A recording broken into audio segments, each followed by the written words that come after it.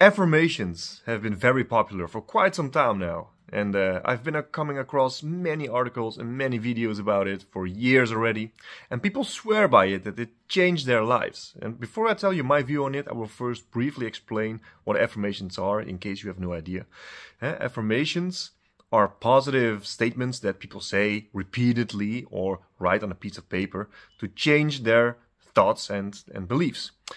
The idea behind it is that they believe that if they regularly repeat some positive phrases, they can help themselves to break through negative thought patterns and develop a more positive mindset. Examples of affirmations are: I am worthy enough, I am good enough, I am capable enough, I deserve love and happiness, and I am successful in everything I do. But what I'm going to say now, please don't believe what I say. Just try to investigate and find out for yourself whether it is true or not. Because when you start conducting self-examination, you soon discover that this is just a masterful trick of the ego and where the gurus have told you another beautiful story. Because you're rejecting yourself harshly because of the affirmations that you think will help you. Let me start from the beginning. What is the source of why you started using affirmations in the first place? There's a reason you started this. It could be anything, but a direction toward the source seems to me that there is something in your life that you feel that should be different. Apparently, you don't think you are worthy enough. Apparently, you don't think you are good enough. Apparently, you don't think that you are capable enough. Apparently, you feel that you don't have enough love and happiness in your life. Apparently, you don't think you are successful enough. If it were good the way it was, you wouldn't have had to affirm all of this, right?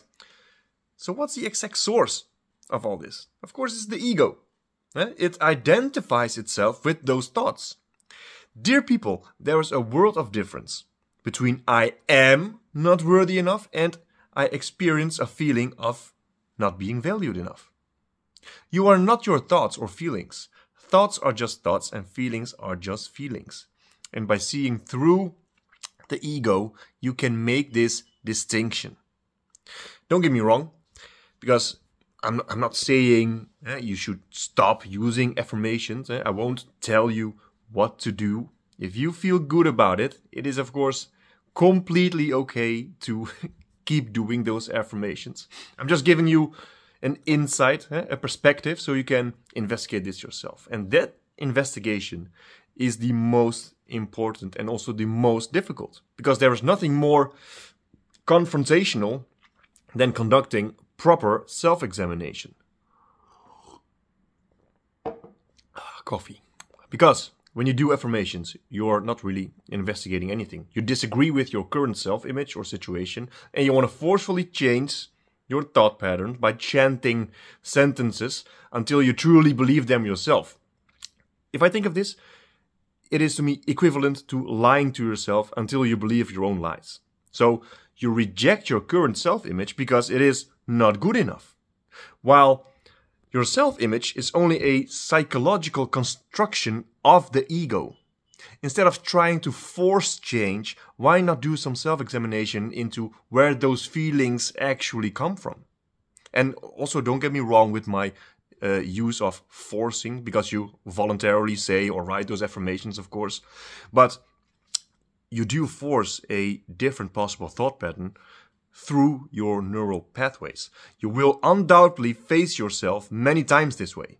Surely you didn't think you would never again experience fear or stress or greed or jealousy or anything else thanks to your affirmations, did you? Because you should. Yeah, you should. You shouldn't do anything. But acknowledge your feelings without judgment. Because feelings are allowed. We just have them. Like we have thoughts. They just come and go like clouds. And if you observe a cloud, then you are not the cloud, right? You merely observe a cloud appearing in your awareness. And when you see that cloud, try practicing not to find anything about the cloud. Try not to judge the cloud, regardless its shape, its size, or how light or how dark it is. Acknowledge your feelings in that way and don't judge them. Just say to yourself, it's okay, it's fine. There's nothing wrong with you. Just let the feeling be there and it will dissolve back into the awareness. When you don't identify with it, but just observe it, everything changes, people. Then you are no longer lonely. You experience feelings of loneliness. Then you are not unworthy. Then you experience feelings of undervaluation. Then you are not a useless person. Then you just experience feelings of uselessness. But don't misunderstand this either, because this doesn't mean that you have to be passive or do nothing. On the contrary, by observing and acknowledging your feelings, you give yourself the opportunity to take conscious action. You can then make thoughtful decisions instead of acting reactively from an emotional place without rejecting or judging yourself. So, I hope this was valuable. If so, please like the video, subscribe to the channel, and good luck with that self-examination.